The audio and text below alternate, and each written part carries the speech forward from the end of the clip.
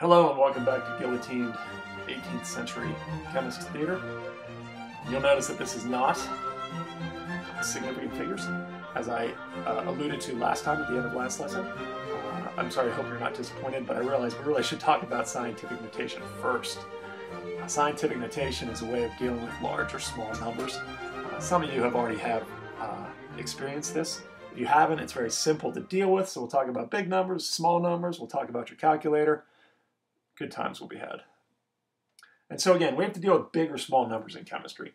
Atoms are small, if no one has told you that already. They have pretty tiny diameters, like for example carbon.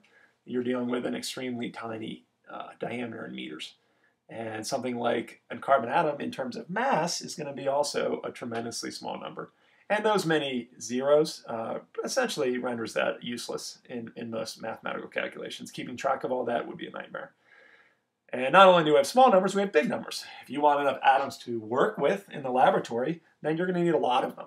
So if we chose something like 12 grams of carbon, well, you would end up with a gigantic number of atoms.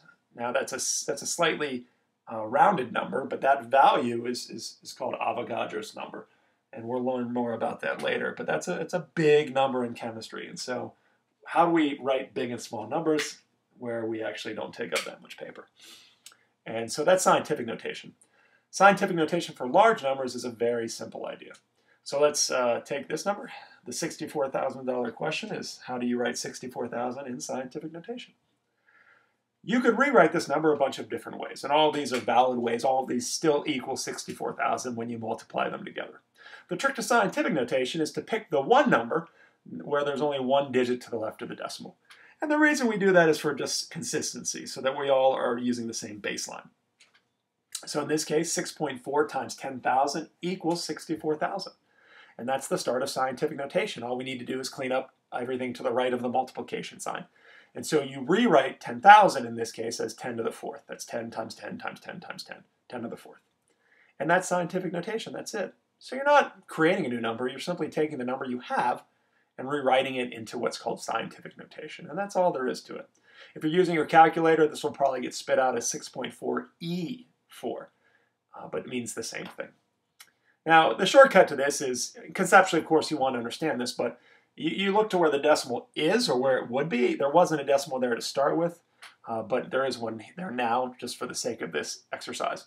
And as you can see, it would take 1, 2, 3, and then finally a fourth space to get only one digit to the left. And so that's where that 4 comes from.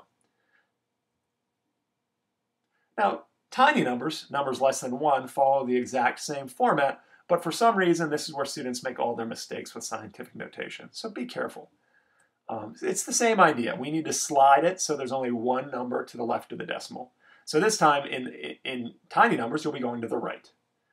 And so all you do is you count how many places you have to slide the decimal place over to get one digit to the right, to the left of the decimal.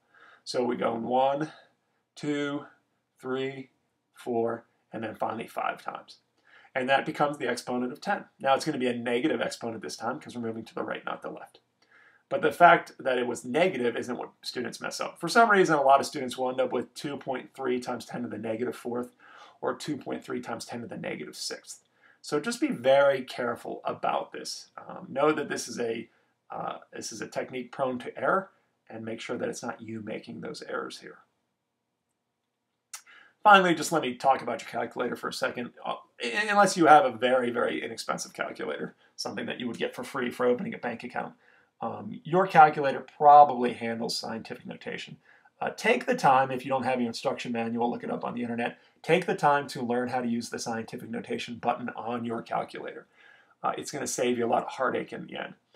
Students often try to type this out, like they'll type out 6.4 times 10 caret 4.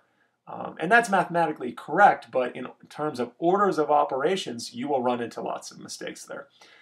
So learn how to use that exponent button or the scientific notation button. It's usually an E button that's probably a primary function. If not, it'll be a secondary function on your calculator, instead of having to try to use parentheses to keep them all in order. So that's it. Just avoid the heartache of trying to skip scientific notation buttons on your calculator. Obviously, going back to normal notation is the same idea. It's the same principle.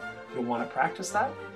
And now that we know how to read scales, and now we know how to put numbers in scientific notation, we'll wrap it all up and show you how to use those numbers in math correctly, and that's dealing with significant figures. So thanks for watching, and have a great day.